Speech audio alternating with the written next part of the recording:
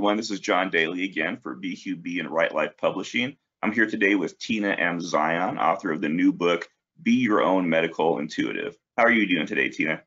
I'm doing great. Thank you for having me. Thank you. Sure thing, sure thing. It's great talking to you. So, Tina, you are a fourth generation intuitive medium who specializes in medical intuition.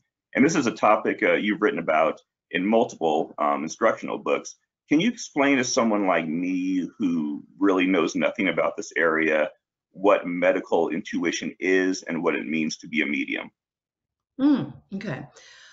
Medical intuition really is defined in different ways I've noticed with different medical intuitives, but I see it as the ability, and we all have this ability. I do not have a gift, and I always tell everyone that.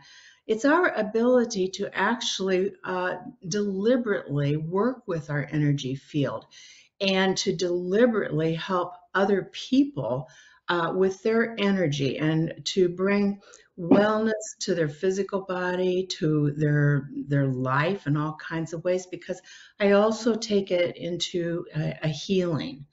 And what I've noticed when you ask me about the mediumship part, what I've noticed is, and I didn't notice this for quite a while, is that with the mediumship, I realized I was helping people, the living person and the deceased person, to bring a healing to their relationship a lot of times, because we are very, very much an energy being. And so when we are deceased, we are very, very alive. And so I noticed over the years, I thought, wait a minute, there's healing happening here, even for a deceased person as well as my living clients. Interesting, interesting. Now, your latest book, Be Your Own Medical Intuitive, is that sort of a beginner's book on medical intuition, or is it for people with a more advanced understanding of the topic? It's set up so that a beginner can truly understand themselves as an energy being and truly start to direct their thoughts, their emotions, and their energy to bring healing in all kinds of ways.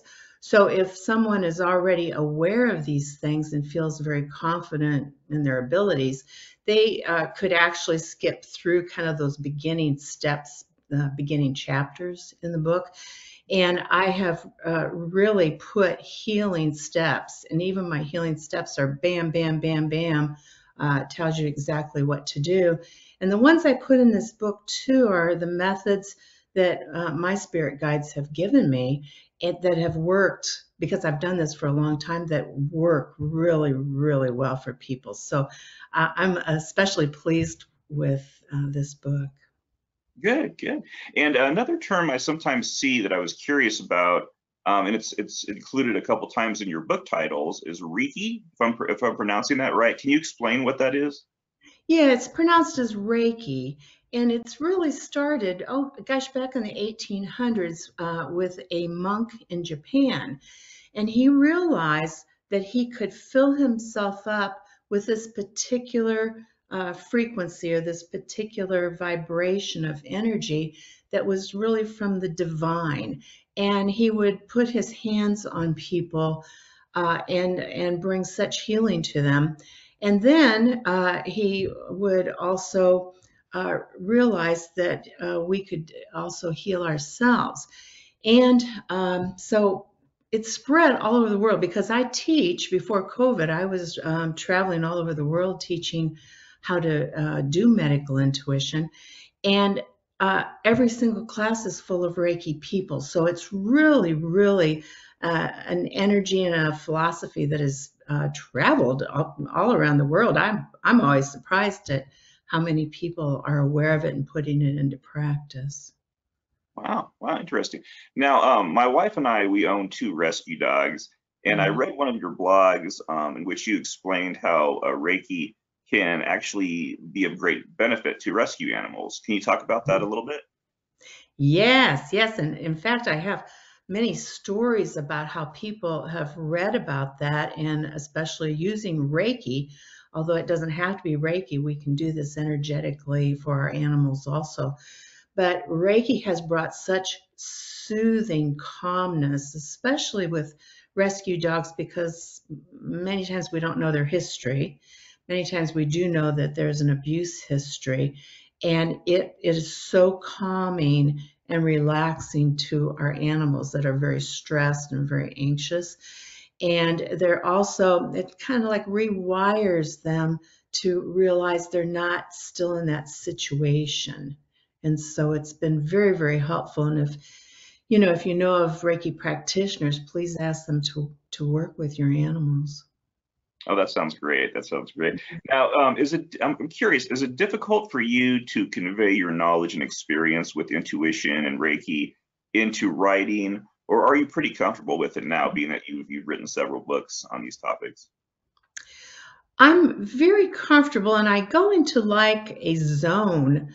And the Be Your Own Medical Intuitive, my latest book that just came out, it really flowed through me. So it's kind of like I felt like I got out of the way and realized that this is what should be said next, and then what should be said next.